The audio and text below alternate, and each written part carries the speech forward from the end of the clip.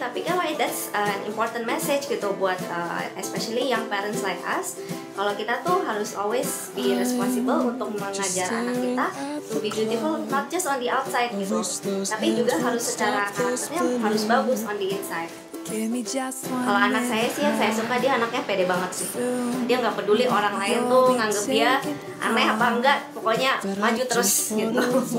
Mungkin kalau dari aku sih, anakku tuh dia nggak pernah takut untuk try something.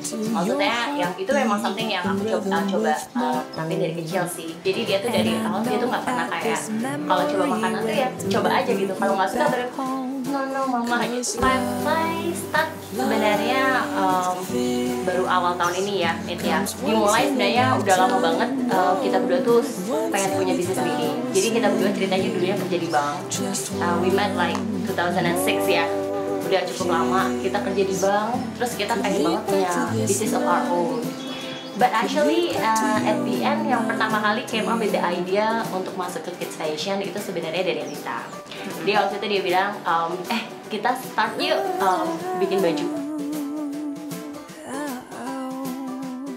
Sebenarnya kalau specifically kenapa kids fashion, buat kita sih anything yang related sama kids itu kayaknya cute banget gitu.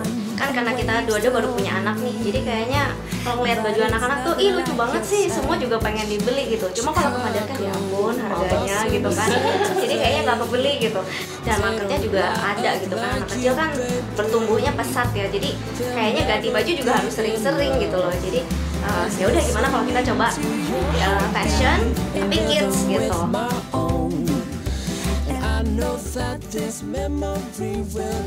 Artinya ya kalau karena kita ini backgroundnya tadi kan kita bilang kita tuh banker ya, jadi kita sama sekali no idea gitu loh buat baju, ukuran baju anak-anak. Gak punya desain backgroundnya, kita juga bukan aja.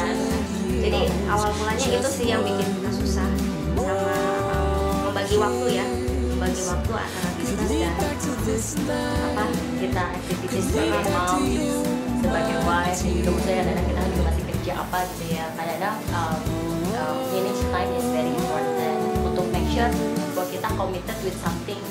Sama kayak Firefly ini bisnis yang kita try to establish gitu. Keuntungannya kita join SatuTempat gitu ya, kita sebenarnya kan juga belum punya physical store gitu kan, dan kita percaya banget bahwa maksudnya di today's world lah ya, online itu tuh promising banget gitu. Nah, kenapa kita pilih SatuTempat? Firstly sih memang kita dapat information waktu itu ya tentang SatuTempat. Terus aku coba research lah ya sebelum kita join jadi merchant, lihat-lihat dulu. And then kita lihat ternyata tuh SatuTempat tuh very organized gitu. Dari websitenya, maksudnya dari terms and conditions-nya very clear gitu.